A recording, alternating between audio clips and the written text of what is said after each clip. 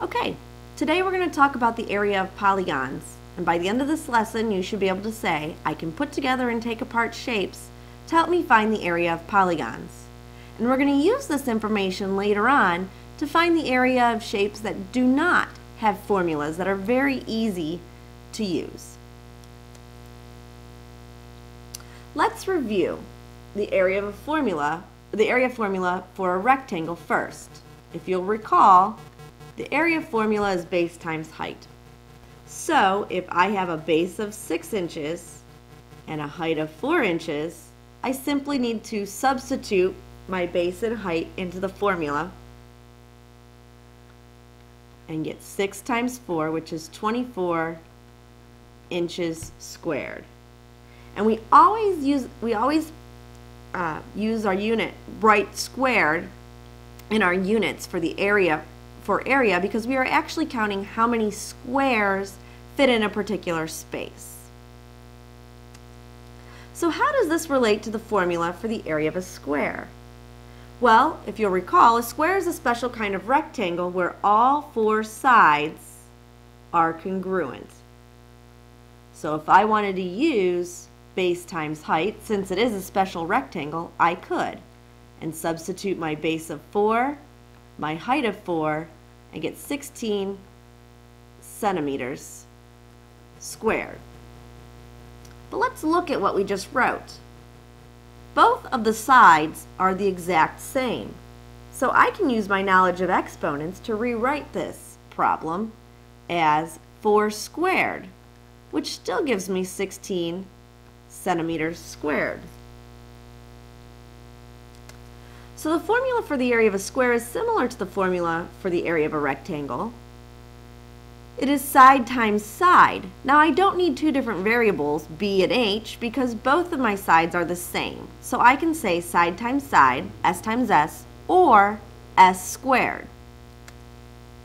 Now write and label this formula in your summary in a different color, or highlight or circle this formula.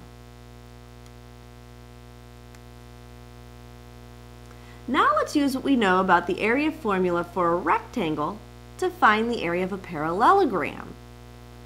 This parallelogram is going to have a couple different dimensions. It's going to have a base of 8 feet, a side length of 3 feet, and a height of 2 feet. Now, the height is important because it's telling me how tall this parallelogram is.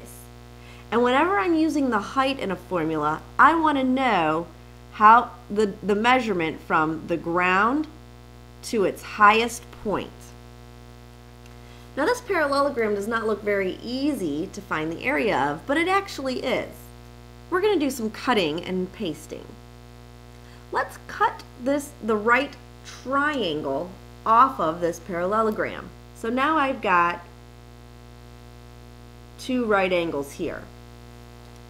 I'm going to take this triangle, remember this is 8 feet, and my height is 2 feet.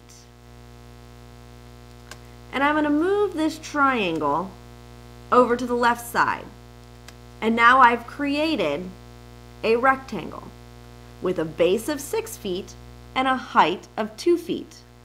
So if I use the formula base times height, or 8 times 2, I get a total area of 16 feet squared.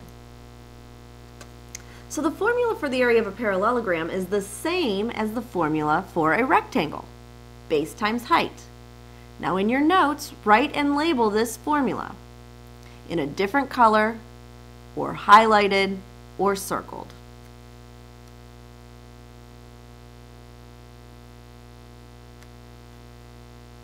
Now let's use what we know about the area formula of a rectangle, base times height, to find the area of a triangle. Now this rectangle is going to have a base of 10 inches and a height of 4 inches. If I took this rectangle and cut it in half along its diagonal, I have created two congruent triangles. The total area of this rectangle was base times height, or 10 times 4. But if I want to find the triangle, I have to take that total area and divide it by 2, because I've cut this rectangle in half to create the triangle. So if I substitute my values, base of 10 times height of 4, and then divide it by 2, I will get the area of this triangle. 10 times 4 is 40. Divided by 2 is 20. So 20 inches squared is the area of this triangle. I can write this formula in a different way. I could write base times height divided by 2 and substitute 10 times 4 divided by 2 and use the order of operations to help me solve. 10 times 4 is 40. Divided by 2, I still get 20 inches squared. There is still one more way I can write this formula. I can take half of the base times the height, which is 4. Half of 10 is 5, times 4 is 20 inches squared. So a triangle is half of a rectangle, therefore the formula for a triangle is 1/2 base times height, or base times height divided by 2, or written differently, base times height divided by 2. And it doesn't matter which formula you choose to use because all three will give you the same area.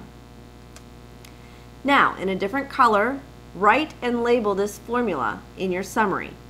Or you can highlight or circle this formula in your summary.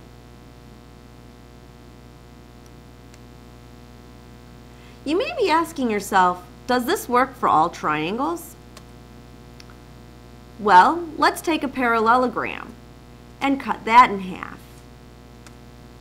This parallelogram has a base of 6 inches and a height of 2 inches, which means this triangle has a height from base to its highest point of 2 inches as well, and a base of 6 inches.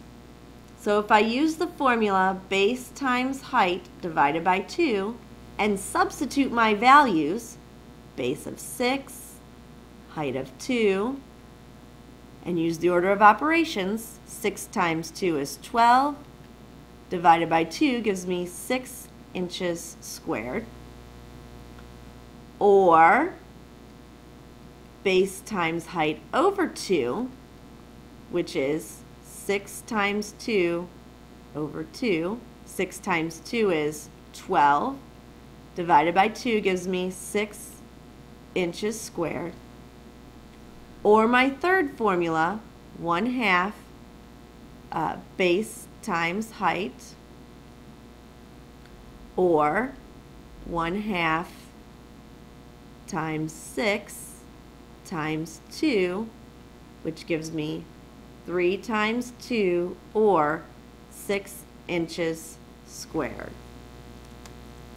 So this formula, 1/2 base times height, or base times height over 2, or base times height divided by 2, this formula for the area of a triangle will work for all triangles, because a triangle is half of a rectangle or half of a parallelogram, and both of their formulas are base times height.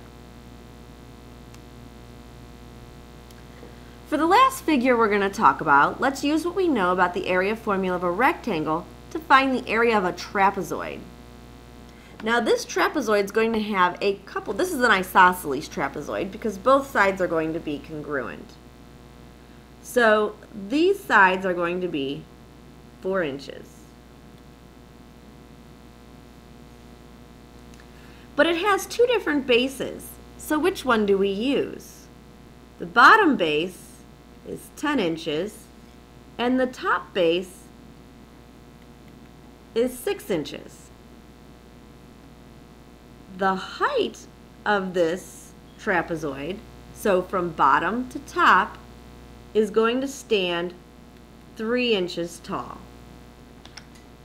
But still, this doesn't look like a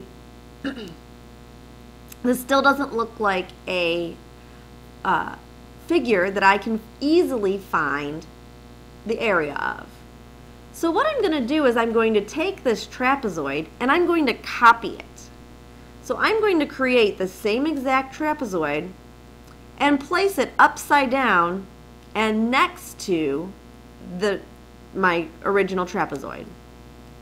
So now I have a base of 10 inches on the top, 6 inches on the bottom, my sides are still 4 inches, and my height is still 3 inches.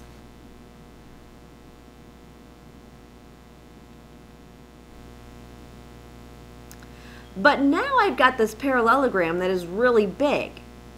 To find the base of this parallelogram, I need to add these two pieces here. So I can take 6 plus 10, which is 16, as my base, times my height, which is 3, which will give me a total area of this figure of 48 inches squared. But I don't want this whole figure. I just want to know the area of this piece.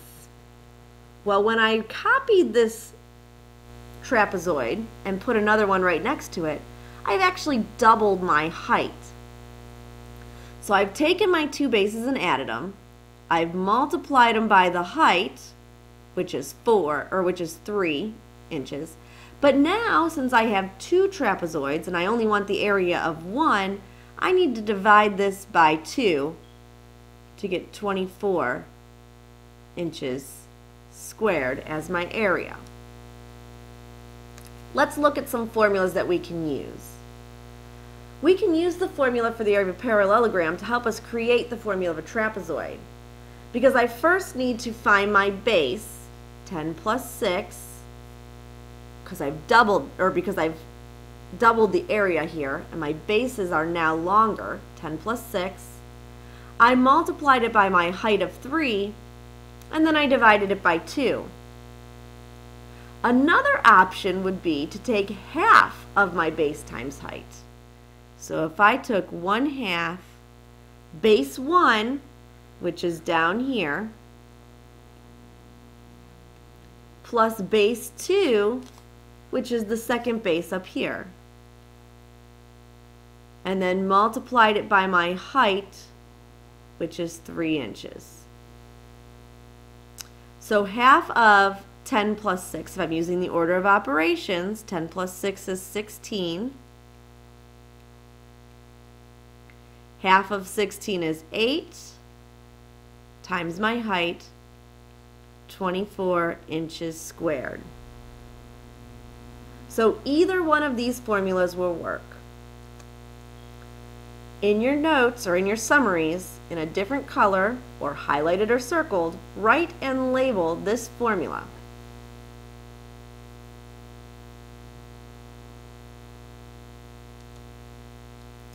Now it's time to practice. On the next slide, you are going to get 6 figures.